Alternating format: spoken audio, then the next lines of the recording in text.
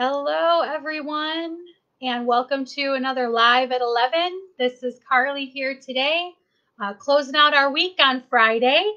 I hope that it turns out to be a little better weather later on today. But hi, and I really love the rain. I've always loved when it's rainy because that always feels like a day where I get to like rest and watch movies. So I hope that you guys get to enjoy a little bit of peace and some rest later on today. I wanted to share a little bit with you about something kind of that's been brewing up in my life over this last year, and I wanted to talk to you guys today about extravagance. I had in February, I had the privilege to go on a mission trip with Thrive to Puerto Rico. This is the second time that I've gone. And I really loved being there and being with the churches that our partnership loves with and works with.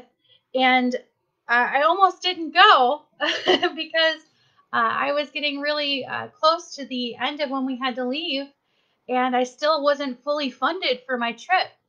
And one thing that I really had felt deeply was that I was supposed to help someone else with their trip too. And so I was crowdsourcing my funding for my trip. And it was about a week before we were supposed to go. And out of the blue, I got a notification from Facebook, from my Facebook donations page. And it was from a donor who sent me all the money that I needed to go with on my trip. And I had collected money before that. And so it really came as quite a shock to the point that I was concerned that they had, added an extra zero, added maybe a couple extra zeros that wasn't supposed to be there. So I called them and I said, hey, thank you for donating. I think that Facebook might have taken too much out of your account, and I'm not sure how to get that back to you. And this person said, no, they didn't. We want to pay for your trip. And I was floored. I totally bowled over, completely floored. And I hadn't felt that kind of extravagance. It was really, really powerful. So much so to the point that the very next phone call I made was to another person on our team, and I was able to pay into their trip too. So it was really exciting to be able to do that.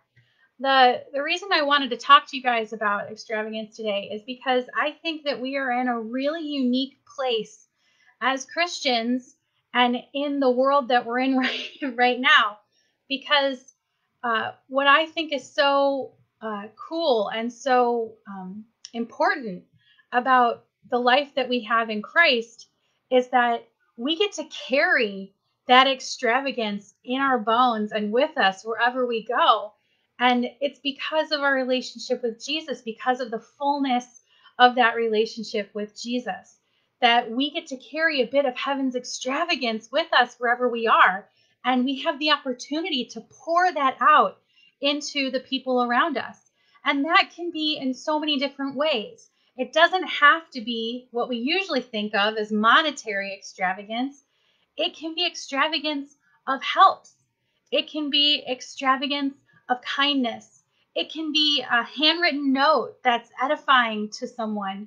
I love that about how Jesus works in our relationships and works with our giftings that helps us to be really extravagant to the people around us. And I think that that's because of his fullness. John 1:16, this is the Amplified Version, says, "For out of his fullness, the superabundance of his grace and truth, we have all received grace upon grace, blessing upon blessing, favor upon favor, and gift heaped upon gift." That's what we receive just because we are Christian, just because we follow Christ.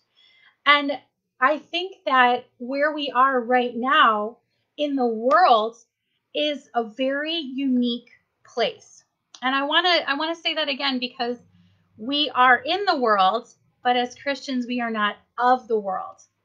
And the world right now is totally backwards and upside down. We still don't know how health is going to continue. We still don't know what is going to happen with our laws regarding systemic racism. We still have aggressively polarized political stances right now in our communities, and sometimes even in our homes, our households.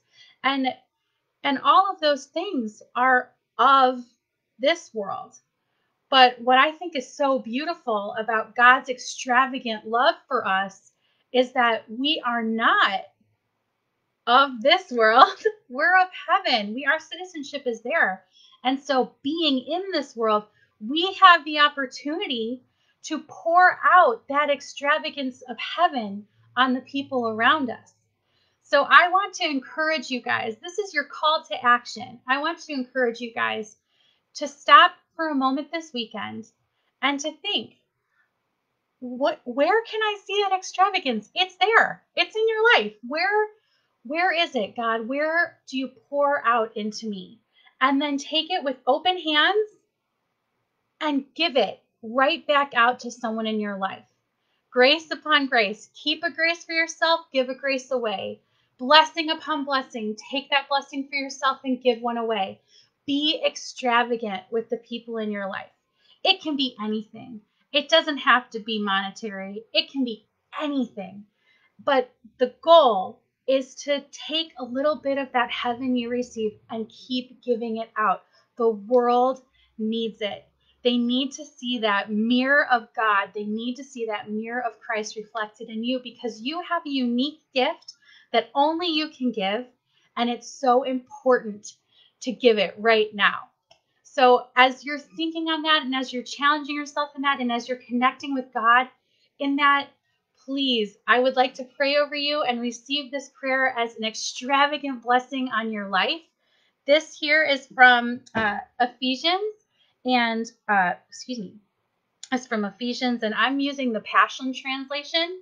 So I'm just going to pray here real quick to close out this week's Live at 11.